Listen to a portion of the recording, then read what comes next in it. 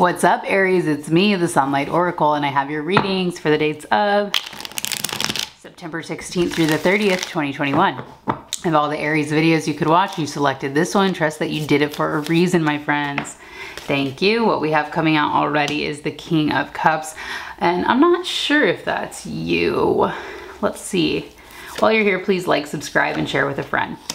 CrossFit, that's you. The King of Rods and the King of Cups. I already feel like we're talking about a relationship here, my friends. It could be, it feels like a relationship with someone who would be considered a superior. Now that could be anyone in a romantic relationship, certainly like a work relationship, like a boss.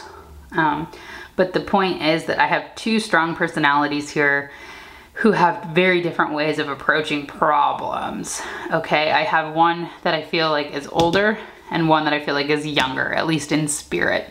You would be the King of Rods, Aries, in the sense that it's a very fiery card, a very charged forth card. I feel like the person that is in question here is very much a person who is calculated, right? They're not impulsive. They aren't really driven so much by their passions.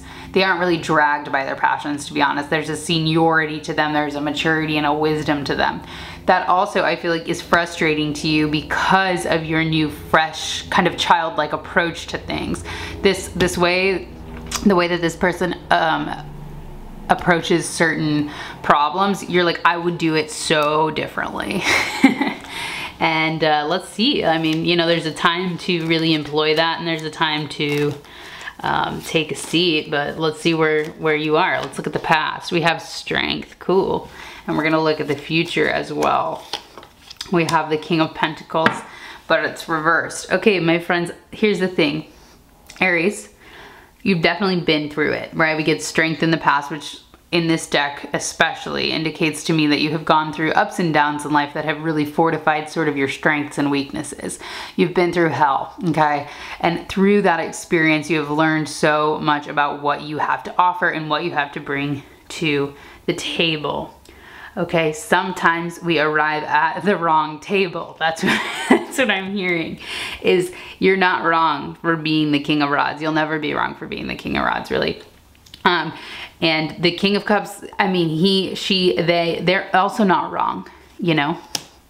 But I feel already like the situation that you're applying your fire to, that you're applying your story to, that you're applying your energy to, it just might be sort of a losing battle, to be honest with you. Because what we get here in the future is the King of Pentacles, but he's reversed. So how I feel about that is that I feel like you might be sticking around with this person, whoever they are, for the material and financial gain that this person could directly or indirectly provide for you.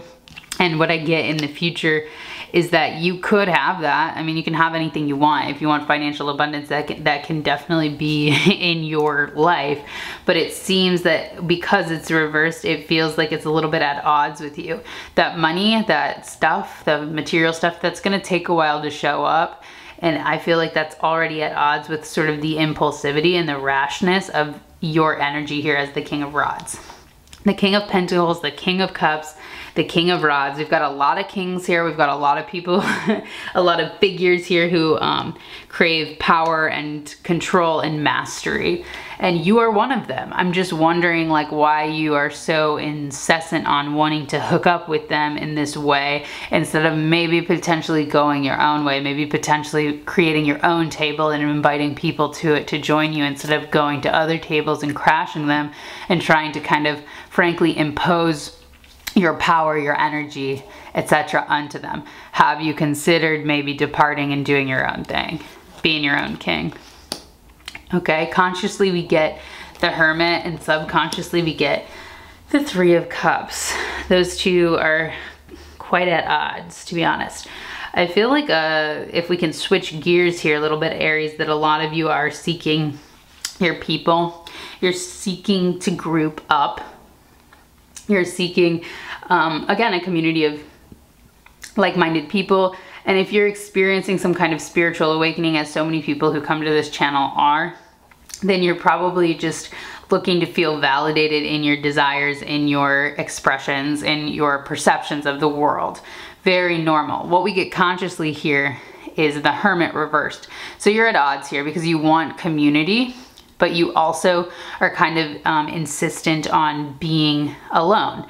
Now that is something that I often really promote on this channel. I believe being alone can be such a great tool to getting to know yourself, get to know what you want, get to know where you feel comfortable in the world. However, I do see like a desire, like a more pressing desire to group up.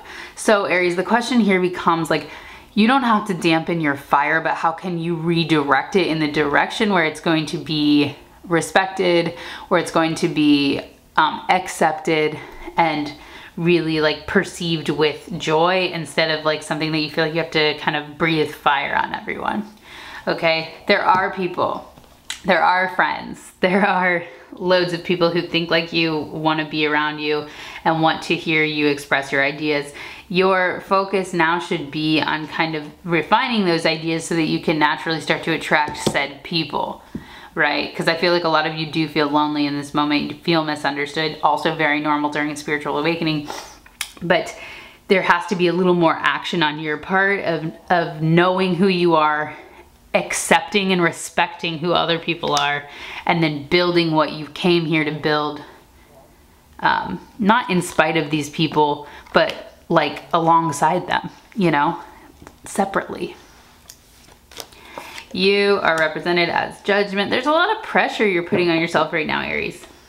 I feel like there's a little bit of perspective that can be shifted here from like just the urgency and the importance and the like, I just hear urgency, fire. I also feel like the Chariot energy kind of here.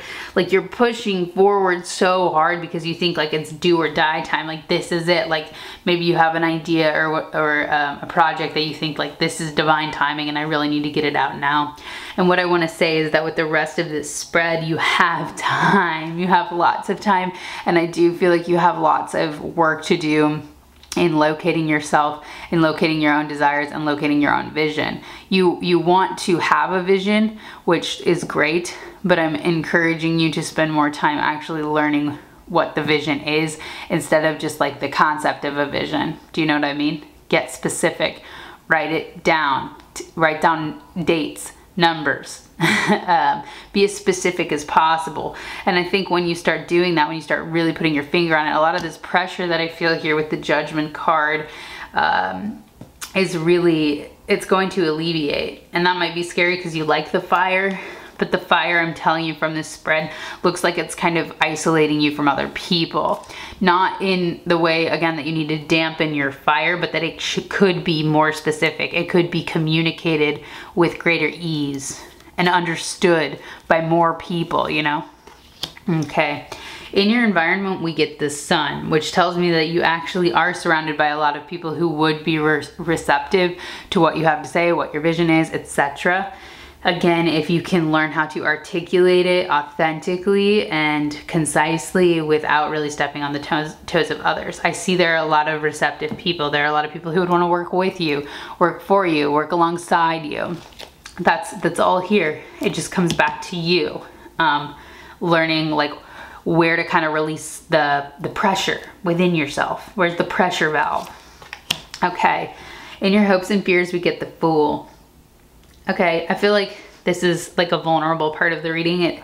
This has been kind of hard, honestly, to penetrate your energy right now, Aries, because I do feel like it's so fiery, but, you know, hot to the touch. But what I see here is some vulnerability in the hopes and fears, which is there is part of you that is open to experimenting. There is a part of you that's like actually okay with like doing something else, going on a different route, like maybe starting again is what I'm hearing. There is part of you, but that's also scary because that requires vulnerability. Something about this like laser focus of the King of Rods, of the Judgment card, of these two cards together, it's telling me that part of you, part of your fire right now is actually a form of defense more than invitation. You might think it's invitation, but it very much is perceived as defense. That's also part of learning how to appeal to all the people who would be sucked into the invitation instead of the defense. So how can you sort of change not only, you don't have to change how you're expressing yourself, because I feel you're expressing yourself authentically, but how can you reframe the language you use when you're expressing yourself, right? I feel like there's a major truth here that's being overlooked by you, and as a result, the truth that you share is not received wholly by others, because you're missing something. Anyway, back to the hopes and fears with the Fool. I also feel that part of you are actually kind of excited by the prospect of experimenting, of starting over, of getting another chance, of reverting to like your childlike ways, you know? So hold space for that. Hold space for your own vulnerability. Don't take yourself so seriously. Again, you might be scaring off more people than you're inviting. Okay? All right. Of course, Aries, your card here, the Emperor.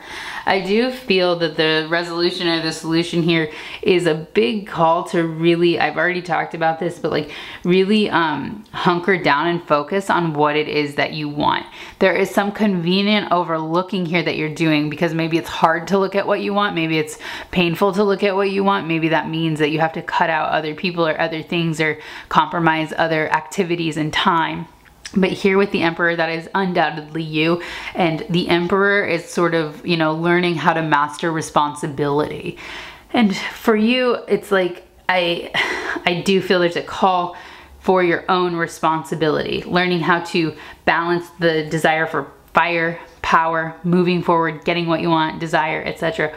with responsibility. Responsibility to yourself and responsibility, frankly, to others, so that you don't harm yourself or others. Okay? So there is a big call to, again, hone in on your focus. Also, be more vulnerable, and also be aware of when you think you're being inviting, but you're actually being defensive and pushing people away. Okay, Aries, this was intense, as all the readings really have been lately. So I'm gonna go ahead and close out the reading by using the Sunlight Oracle deck. Ooh, this is a deck I designed. It's 75 cards. I designed it when I got sober, and it has little pieces of wisdom that I like to close out the readings with. So Aries, for you, we get Will. Okay. I feel like Will in this case, and as it relates to this reading, very much has to do with, like, you don't have a issue here with the will to create, the will to have a vision, to execute the vision. That's not the problem. The will, you have it all day. The will that I think could be brought into question here is, again, the willingness to consider that your vision, your means of problem solving are not actually for everyone and not actually for the collective. Okay? So your willingness is not, you do not struggle with will. Again, I think it's just a matter of learning how to direct that will into a focus instead of kind of unleashing it on everyone and everything. I just feel like you're just mowing this all over without really looking within and really getting in touch with the vulnerability. The vulnerability is key here, my friends. Okay, this reading was complex. I hope it resonates with some of you. Please let me know. And until next week, have a great day.